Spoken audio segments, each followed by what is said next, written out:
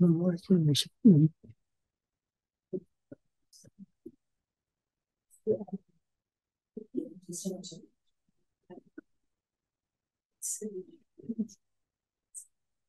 okay.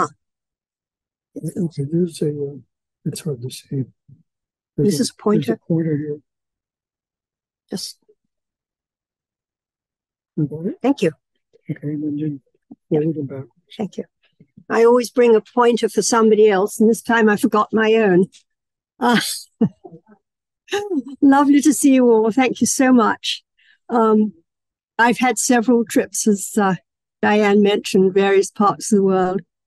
And this was another trip of a lifetime. I've had about 20 now, and each one is grander than the one before. This one is different in as much as it was mostly at very high elevation in the northwest corner of Argentina. This is basically the map of Argentina.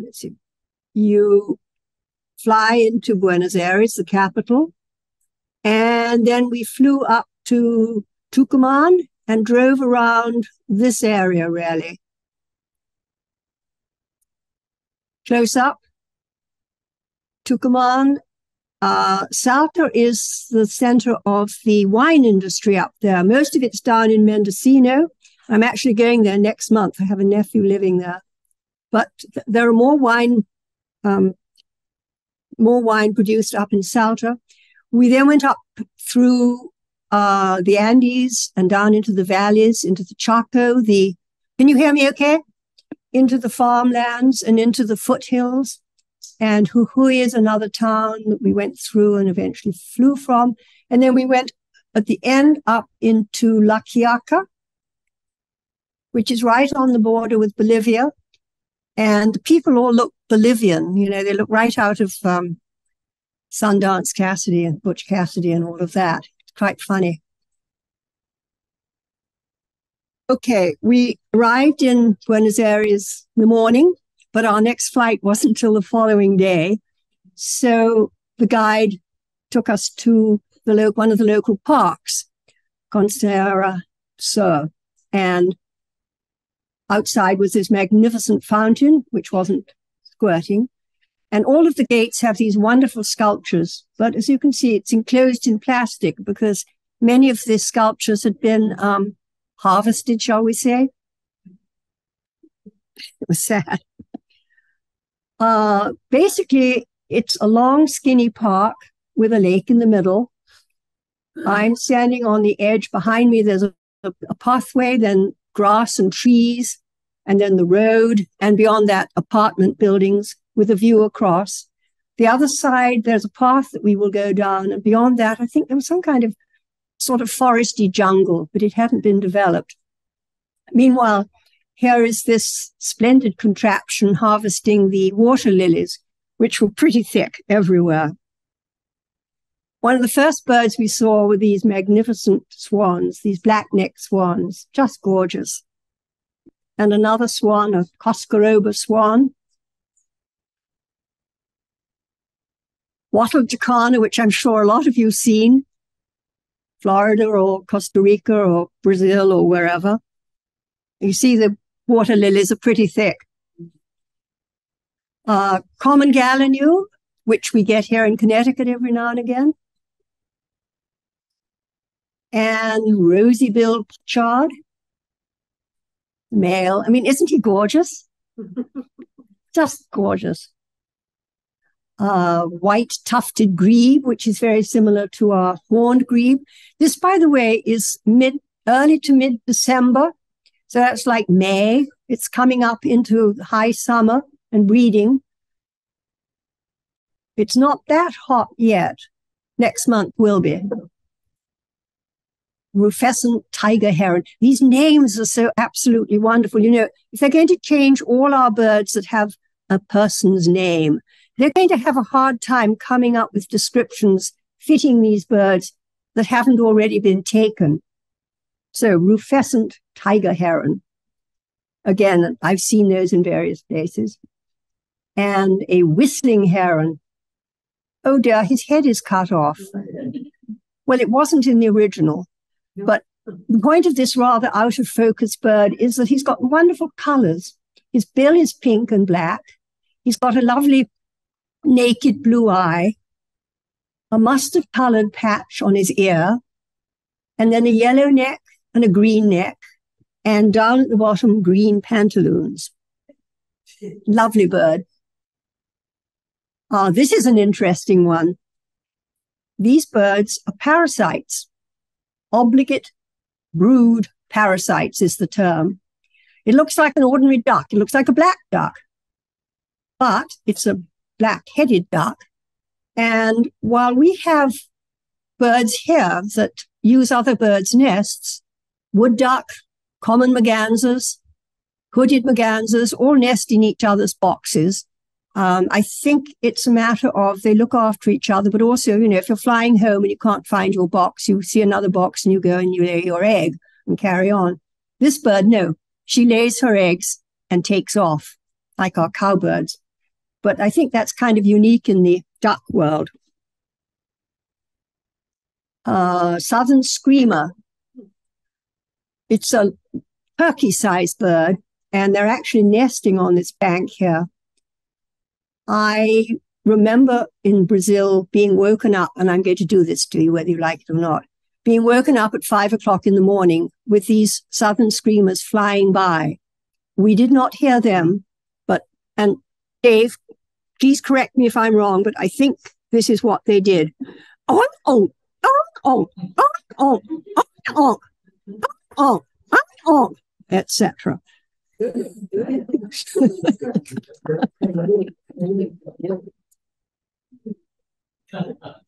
you hear that? No. I mean, did you hear them? Yes. Ah. That was. Even though Ripley's here now too. Oh, well, this was 1992, so before you were born. Okay. I don't know if that was the male or the female, but he had a bit of a crest. This one doesn't. And there's a baby over there. Well, there is. You see it? There he is. Little baby. There were two babies, actually. There were turtles on the bank. Another wattle jacana. And then we were walking down the path on the other side, and here's this chap, female rather, she's laying her eggs. And then we met this. I don't know what kind of a lizard it is. I just called it roadside. That was about 4 feet long. But look at this. Isn't that gorgeous? I mean, look at that pattern. I mean, isn't that unbelievably incredible? I wouldn't like to meet him on a dark night, though. Hannah lilies.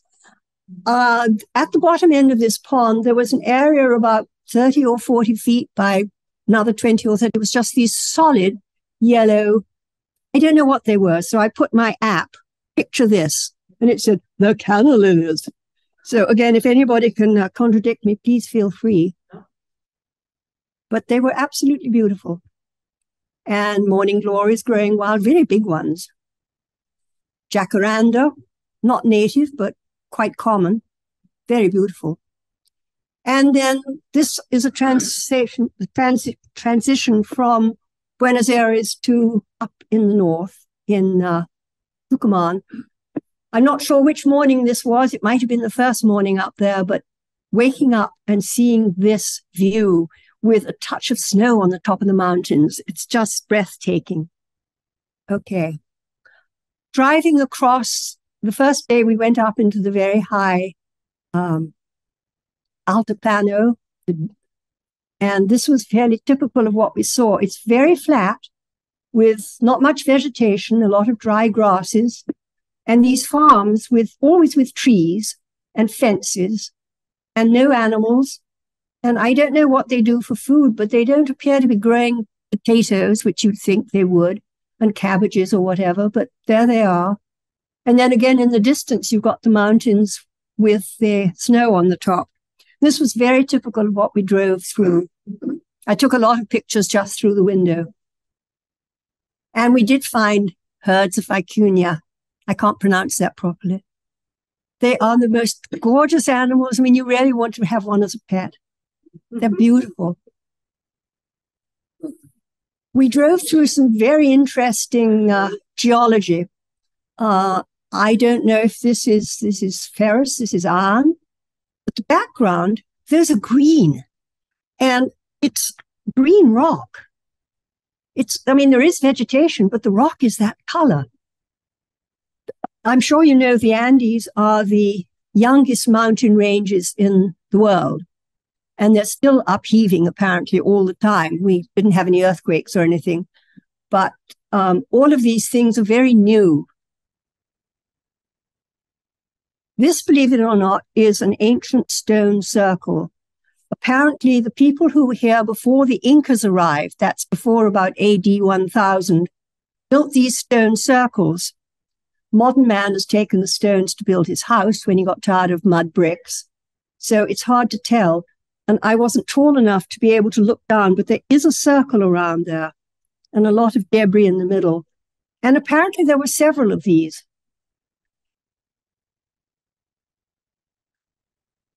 This is a very typical picture of the group staring at a hillside where there is apparently a bird.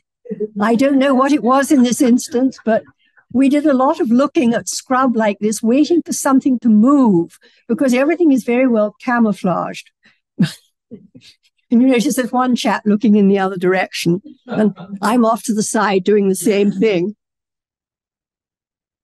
Another typical farmhouse, but close up. Very neat, nice, very even mud bricks, thatching on the roof, beautiful wall being built. And then look, solar panel, requisite tree. And I'm standing on the road, and behind me, across the road, is their farm fields, their corrals. There were no cattle there. There are probably cattle up in the hillside. There were cattle everywhere. But this is where they corral them. And we saw quite a lot of these stone pastures. Couldn't resist this. Again, a solar panel. One window in the one-room hut, but he has a solar panel. He's probably got television in there too. Oh, surely. We stayed in some very nice hotels. This is in Cafayate, which again is where they were growing the grapes. A lot of vineyards. We didn't stop, unfortunately. We kept barreling through. But it was very interesting. Everywhere we went, any shops we went into, any coffee shops, cafes, they always had wine on hand. And they were selling the bottles, or you could buy a glass. And then another hotel we stayed in, this was a kind of rustic one, Rincón de Fuego, and I'm sure I'm pronouncing that wrong, but I think that means corner of fire. And I have to explain, this is Mario, who was our local guide, and he was totally amazing. I fell absolutely totally in love with him. He knew everything and everywhere. I mean, this is his thing. He works out of Salta. And he was an absolute gentleman. On this trip, as you saw in that picture just now, there were 7 men, 1 other woman. Originally, we were 6 and me, and then this other couple joined us at the last minute. And we were in this bus, and I got a gammy knee, and I couldn't get down out of this bus. It was just too high. I could get into it by hauling myself up, but I couldn't get down. So Mario, every single time, comes up and offers me his arm, his hand. It was just lovely. So nice to be treated. I'm sorry? Moi? But he was a brilliant guide too. I mean, he just knew everything. But yeah, lovely chap. And then this is the inside. This is my room. Very simple, very plain, clean, good plumbing. Everything worked. There was a little courtyard outside. It was just very pleasant. And I think this was the town that we were in when Argentina won the World Cup. The whole place was just screaming. It was totally wild. I mean, were they happy or what? Waking up another morning and looking out of the window, again, mountains with a touch of snow on the top. Not too shabby. And then I'd been asked to take pictures of gardens. Well, Argentine doesn't do gardens, as far as I can see. I did not find any that I would consider as a mad gardener, a garden. This was one of the few elegant houses that we saw alongside the road. And we did see others. Fairly typical, a lawn. And I get this pointer working. Palm trees, shrubs, probably a citrus, outdoor dining room with a barbecue pit, and possibly some roses somewhere. But no flowers. Nice fence, nice stone wall, never any flowers. But I tell a bit of a lie, because here we were going up a really narrow valley with a roaring torrent down on the left. We were looking, of course, for dippers, which we did find, but I didn't photograph. And there's this house, which is pretty neat and tidy and pretty. And it's got hydrangeas and roses and lilies, and it's all lovely. And then next door was the dump from hell. It was really funny. And this was another house we stumbled upon with a nice garden. Again, these incredible hydrangeas. And this is way up in the mountains, miles from anywhere, no other houses around. Hydrangeas and red hot pokers. And I think that is a house. There were a couple of dogs that made very friendly, having growled and then established that we weren't harming them. But I think that's the house there.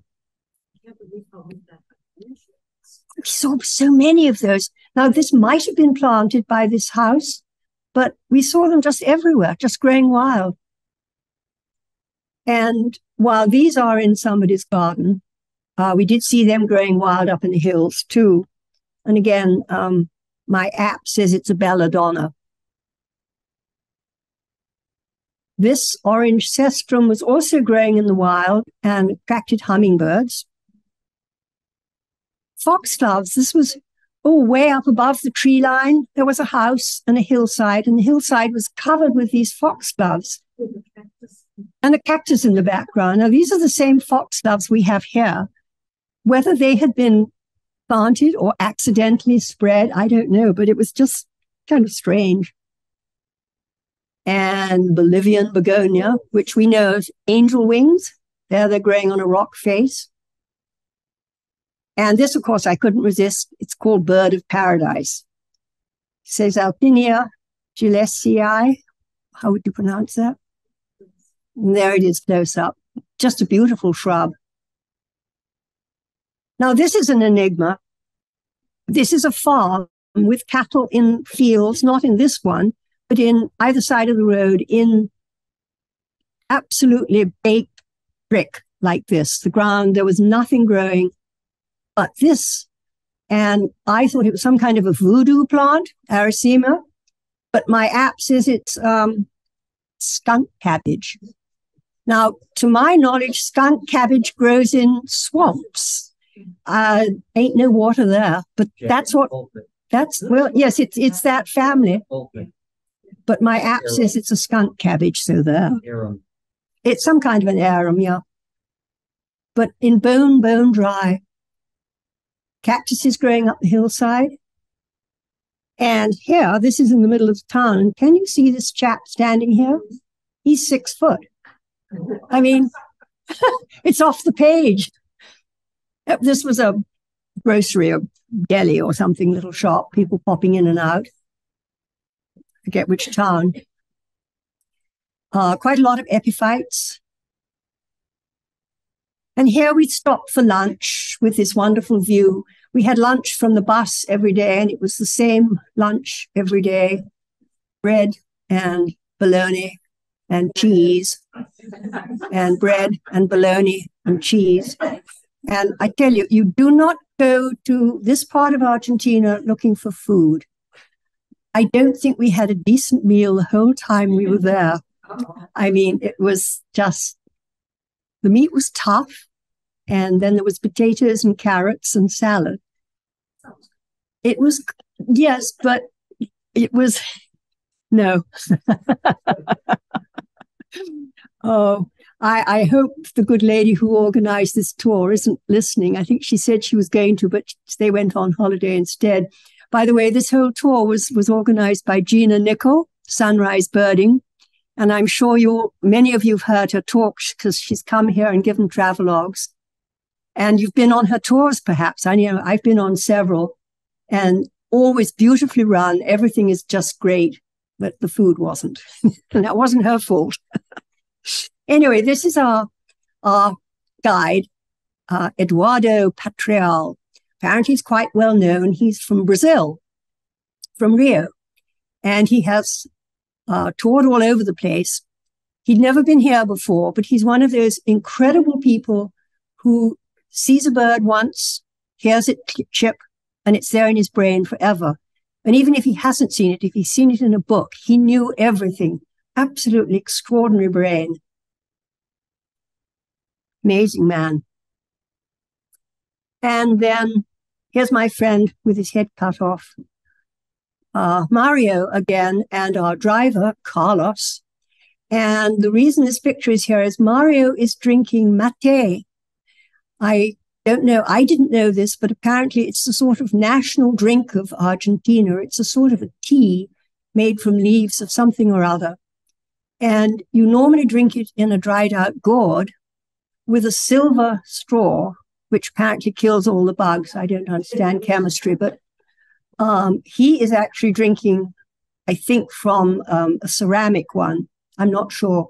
Anyway, these guys all drank it all the time, and they handed it back and forth.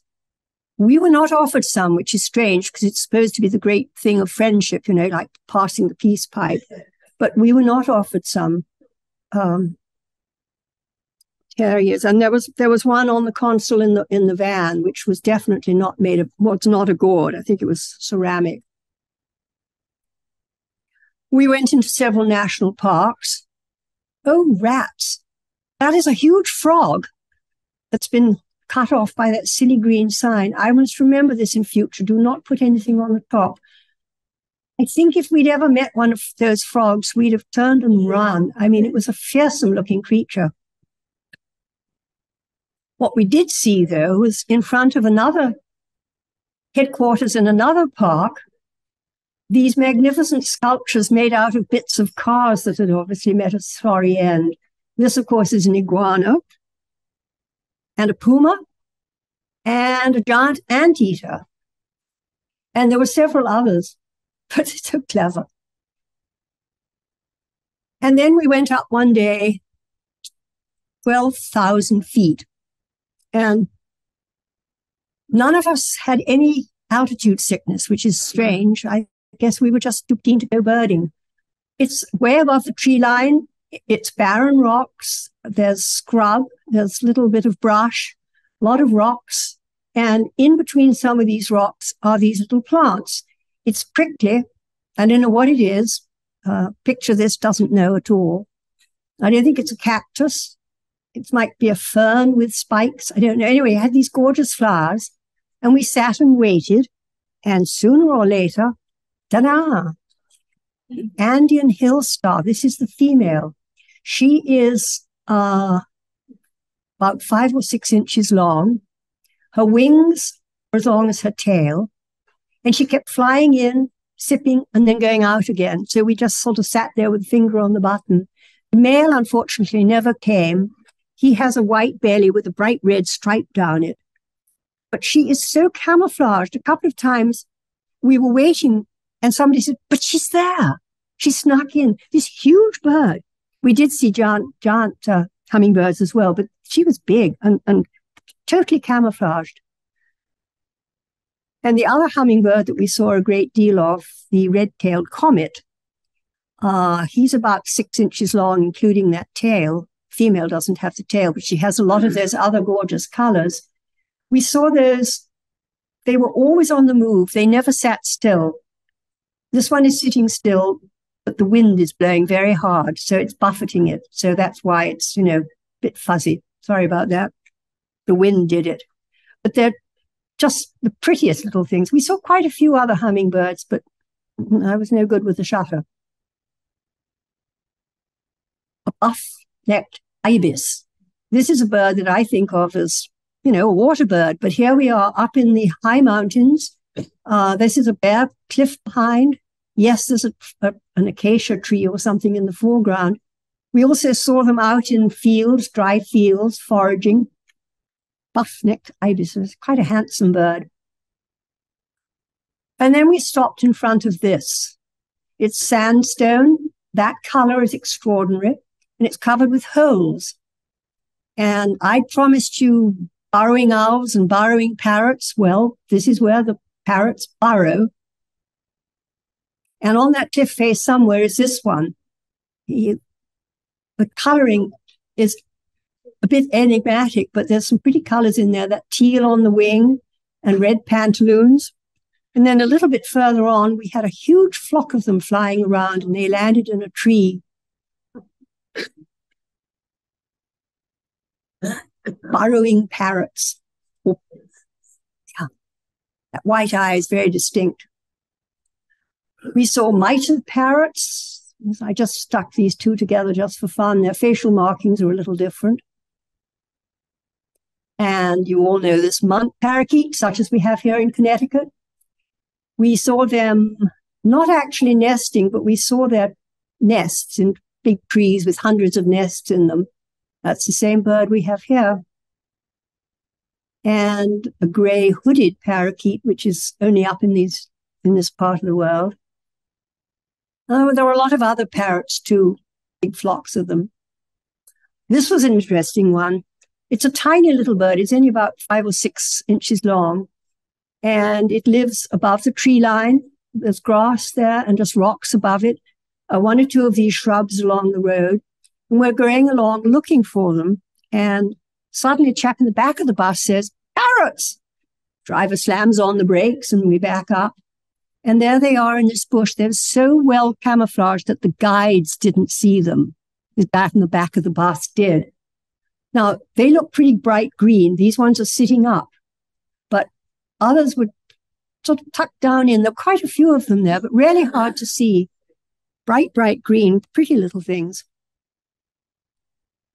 Okay, enough parrots. We did not see a lot of doves or pigeons or anything, but these were right beside the road, totally camouflaged. Again, until they moved, you really couldn't see them.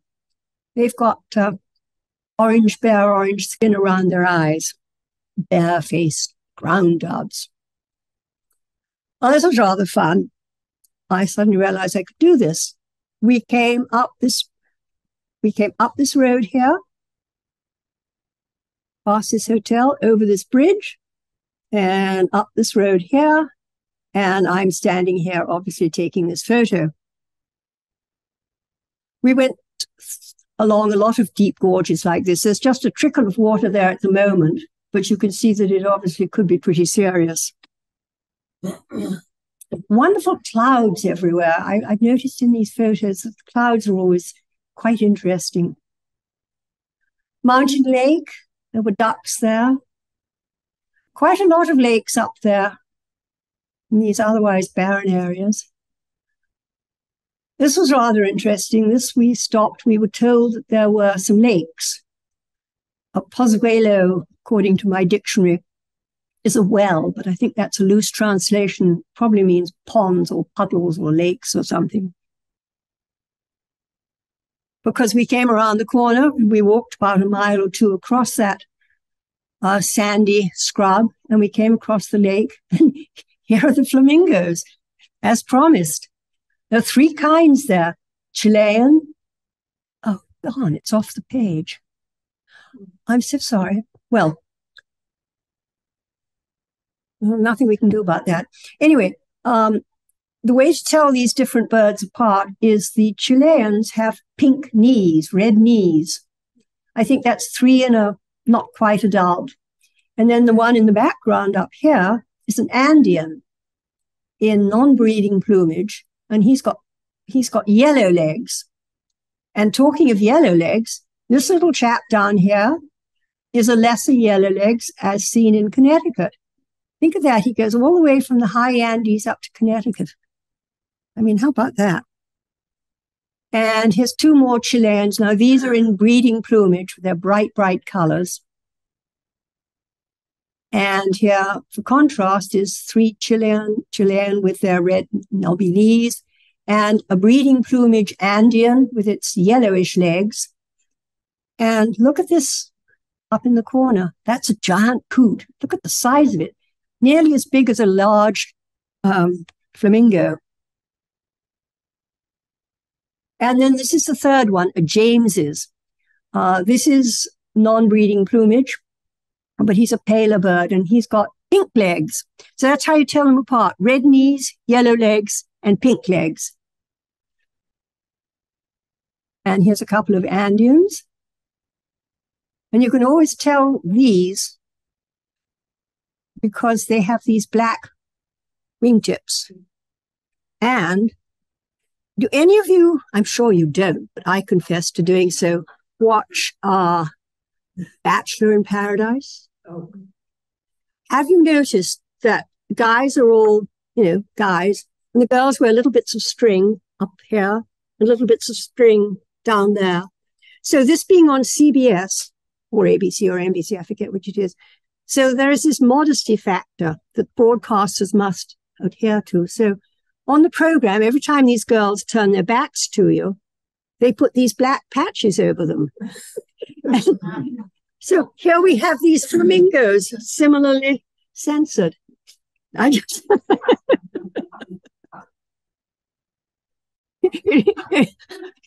when I'm looking through the pictures and I come up with this one, I say, oh my God, did I really take that? It is not Photoshop, surely. That is the real thing.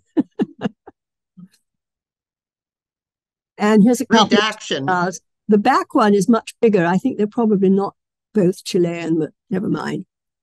And then on the next pond over, there were these spoonbills. Again, this is up at 10,000 feet. And these are birds that you see down in the Florida swamps and marshes. Extraordinarily lovely birds. I love this picture. I'm watching you. I didn't give you permission to photograph me. So I'll just stretch. But look at the colors on those. I mean, aren't they delicious? And Andean goose, we never saw them except alone. We saw quite a few, but they never were with others. Strange beast. Avocet, very handsome. Again, this is all in these high marshes. It's quite extraordinary. There were black-necked stilts up there too. A puna deal. The puna is the high desert by definition. Gorgeous looking bird. He is in breeding plumage with that blue beak. The female is similar. She just has a plain brown head and brown beak. She's like so many of these ducks. She's just drab. Cinnamon teal, again, as seen in this country sometimes. Wonderful colors in the wing. And, well, trust me, it's a yellow-billed teal. Recently, it was called a speckled teal. And my book, which is 2 years old, calls it a speckled teal. But we saw a few of those. They're rather cute. And then nearby was this one, which my book says is an Inca teal. But no, it's been described now as a subspecies of the yellow-billed, aka speckled. They are vaguely similar, but this one has a distinctly dark head, whereas the other one had a dark mantle as well. These did not. But they're so compact and neat and clean. They're just pretty little birds, aren't they? Giant coot with babies. Face only a mother could love. And the southern lap. I mean, isn't this another absolutely gorgeous bird? Look at the colors again. It's got this pink and black bill, which I'm trying to highlight. No, anyway, trust me. It's got a pink and black bill, black forehead, red eye, a bit of a whisker that's lying on its back, a crest, mustard on the wing, and teal and black and white. And look at those legs. I mean, isn't he gorgeous? I'm using that word a lot. Sorry about that. Torrent ducks. We found them on this raging torrent. And they're popping in and out, mostly in. If you or I had fallen in that river, we'd have been dead in seconds. But he and his mate and two babies were just jumping in and out, absolutely unharmed. The female is quite different from the male. You can see she's got chestnut flanks. Her whole belly and whole tummy is that wonderful chestnut color with the red bill. They were fascinating to watch. Anyone know what this is? I couldn't identify it. Come on, guys. No, it's just a good old turkey vulture. Same old turkey vulture. But he's got some interesting color in his tail. Look at that. And this is the condor. And we saw quite a lot of those flying high. They very, very rarely came down close enough for me to get a picture of, unfortunately. And they never were below us, so that was out of the question. But there were a lot of them. Oh, bother. I really goofed on this. I'm so sorry. I'd forgotten about these things at the top of the picture. Mountain caracara. Mean-looking devil with a really beady eye. I mean, they're scavengers like other caracaras, live and dead. But they were nesting there on this vertical cliff with this nice ledge. There are two chicks there, the parent and two chicks, and apparently they've been using this nest for a while. Another caracara, which most commonly I've seen down in the farmland near human habitation. But here he is. Well, you can see how high he's soaring. And they're a brown bird. There's their nest. There's one on the nest there, the second nest below. And here's one close up. I must explain that. We had a 10-hour layover at Buenos Aires airport, and we were in the outer vestibule. They wouldn't let us into the airport until our plane was called. And this bird kept landing on this buttress, whatever it was. And finally, I got up and took a picture. The color is, of course, because of the glass keeping out the sun and the heat. That is otherwise a brown bird, Chimango. They all are, yes. Harris's hawk with a white tip to his tail. We saw a lot of different hawks. There's one called Variable. And the back of my mind is thinking, could this really be a variable? Because they were all different. Every time we saw one, we said, what's that bird? It's different. And the guide would say through gritted teeth, it's a variable. A Yungas squan. The Yungas is the lower forest below the rainforest, but above the Chaco. And it's about the size of a female turkey. Quite a handsome bird. Cuckoo toucans. And this actually was in somebody's garden. We were peering through the fence looking for a bird we hoped to see. And the farmer came out and said, would you like to come up into my place? I've got ponds with ducks on them. So we said, yes, please. He took us in, and that's when I saw these Toco toucans. They were a pair. They were talking to each other, clacking their bills, and then flying around in formation and landing again. So this chap lived in this elegant farmhouse, which he's going to turn into a hotel. He showed us inside, and despite the elegant exterior, the rooms inside were kind of small and plain and bare. It was really very strange. But he had a garden, hydrangeas, agapanthus, palm trees, flowering bush over here. And they're looking down the hill. He had palm trees that he had imported from southern Argentina, these palm trees up here. Never mind. One's in the top left. Huge palm trees, and behind, just below it, there's an elephant's ear. He'd had all these brought in from another part of the country to see if they would work in his garden. There were also cattle wandering around.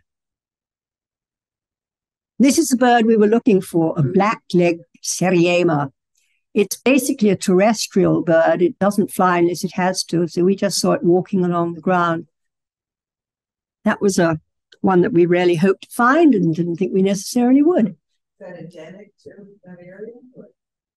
I'm sorry? Endemic to that? I believe it is, yes, yes. There's also a red leg. which is more common. This is one of the most common birds anywhere, Rufous hornero, the oven bird. It builds a mud oven nest. It's about 6 or 8 inches high and round, and it builds them on any flat surface. I've seen them, on branches of trees, on lampposts, on walls, on anything, mailboxes. And there's a small hole that they go into, and there's an outer chamber and a little passage that tucks around into the actual nesting area at the back. And we saw a lot of those. They're very often on the ground. Rufous hornero. And this fellow was totally camouflaged. We're tooling along in the bus, and suddenly, because he's near the road, he gets up and runs. The Andean tinamou, with a rather elegant crest and a quite sharply decurved beak, orange beak, but totally camouflaged, as you can see, against the rocks there. Burrowing out. This is one of my most favorite birds ever. I just love them. They stare at you, daring you to come near their nest. He say, "I'll make mincemeat of you if you step a moment closer." Just a beautiful bird. Golden-breasted woodpecker. We didn't see a lot of woodpeckers despite all the trees, but a few. And fork-tailed flycatcher doing his thing. Okay, we saw a bunch of different finches. This is a brush finch, a fulvous-headed brush finch. And he seems to be camouflaged with the fruit. But isn't his face wonderful, that expression? And it's not just by chance, because here's another one with the same inquisitive look. How dare you come here? But again, camouflaged, which is rather extraordinary. So that's a brush finch. This is a charco finch. The charco is the lowland farmland. And we saw a lot of these many-colored charco finches, rather handsome. He's almost identical with a grosbeak. Very subtle differences, but this is the finch. Excuse me, charco finch. And then there are Sierra finches. This, from way up in the stony ground, is a gray-hooded Sierra finch, a black-hooded Sierra finch, a morning Sierra finch, and then there are warbling finches. Rusty-browed warbling finches. He's rather handsome, isn't he? And common chlorospingus, which is also known as a common bush tanager. Take your pick.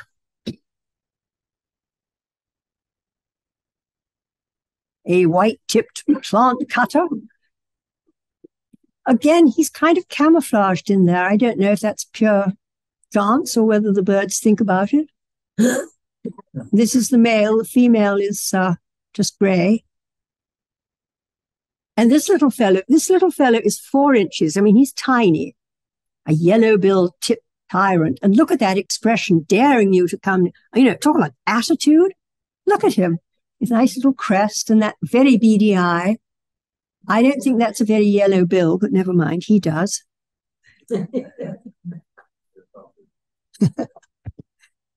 And sorry about the focus on this. I couldn't resist it. It looks so like a chipping sparrow, but it's a marsh sparrow.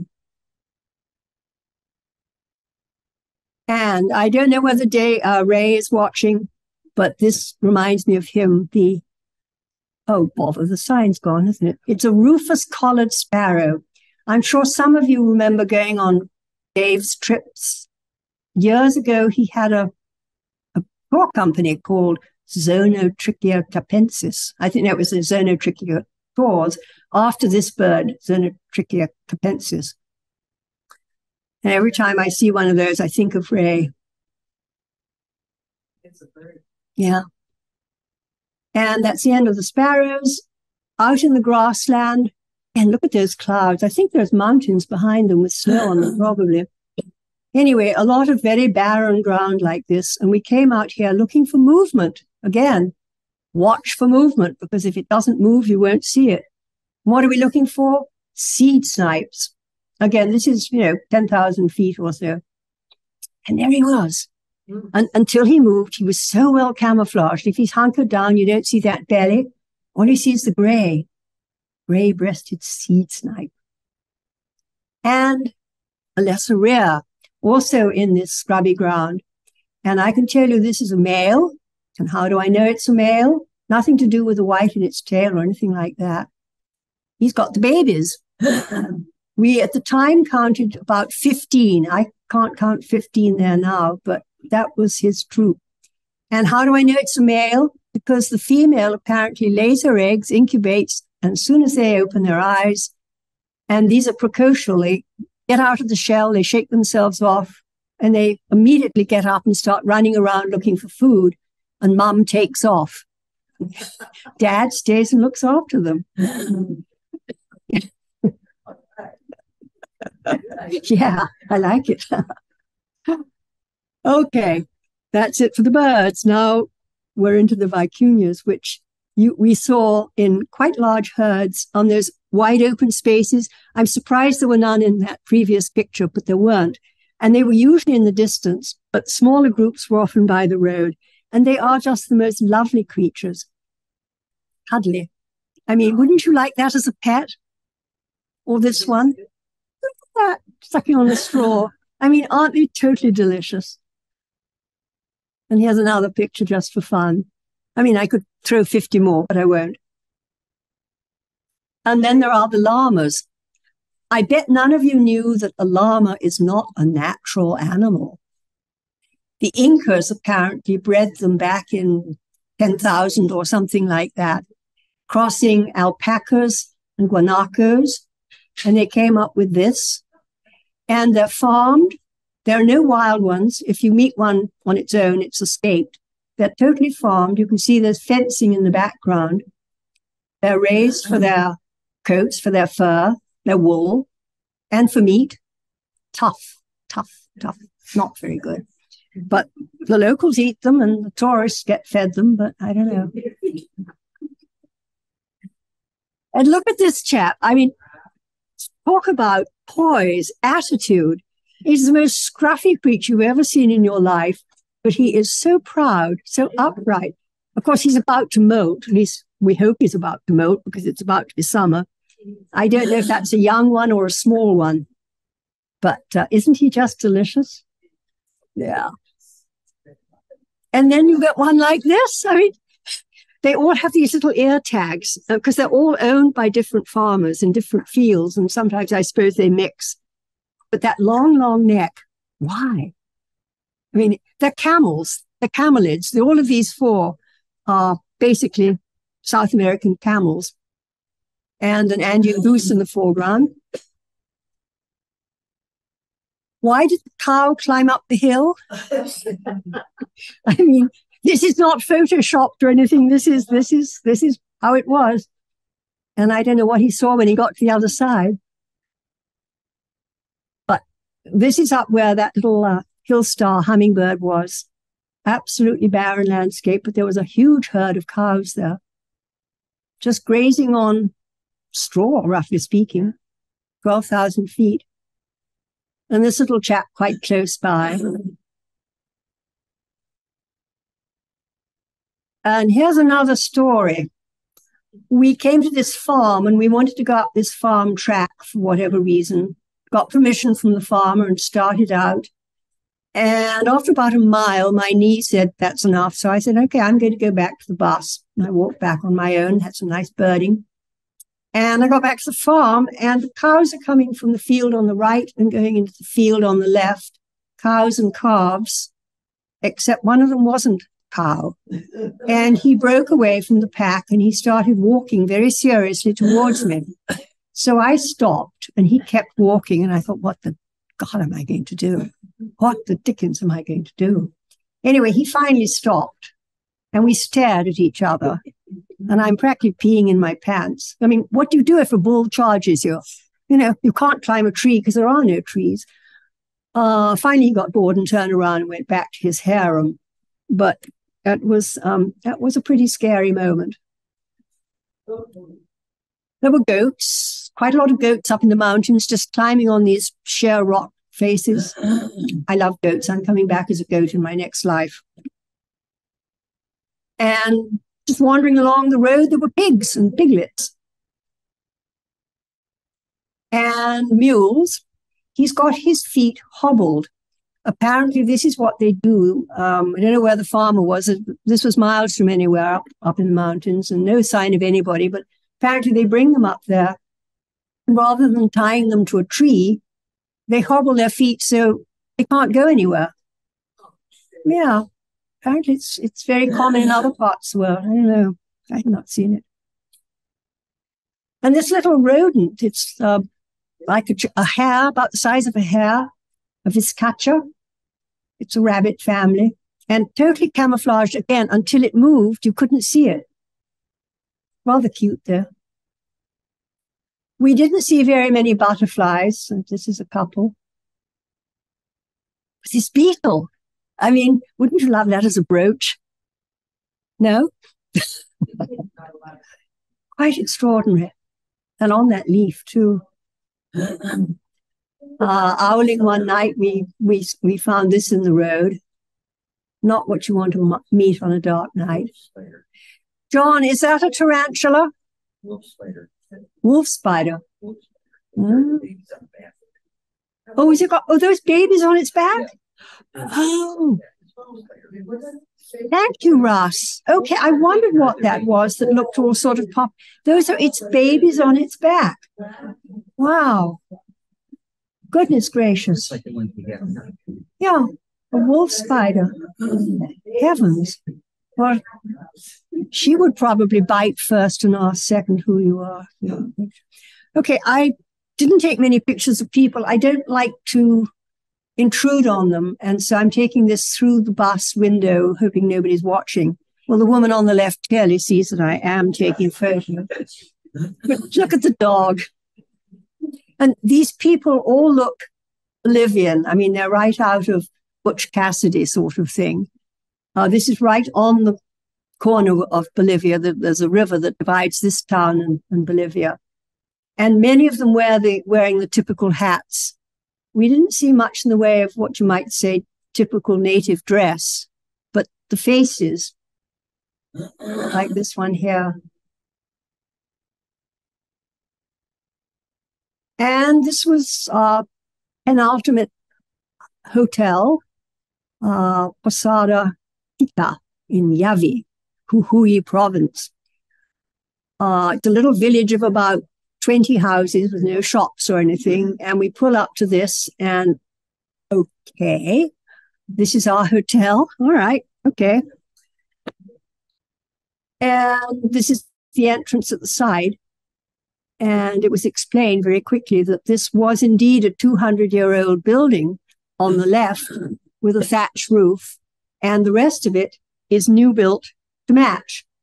Inside, the rooms were very nice, very comfortable. We had electric blankets and fires in December there, which is May. Up in the mountains, it was cold. New bathrooms, beautiful, all plumbing work, everything. It was lovely, really lovely. We had breakfast there, but not a dinner. And this is the courtyard between two rows of cottages. This is 4 of the people on the trip. The guy on the left was a Dutchman. The next one is from Texas or Silicon Valley. I'm not sure. He was one of those geniuses anyway. The guy in red is from Boston.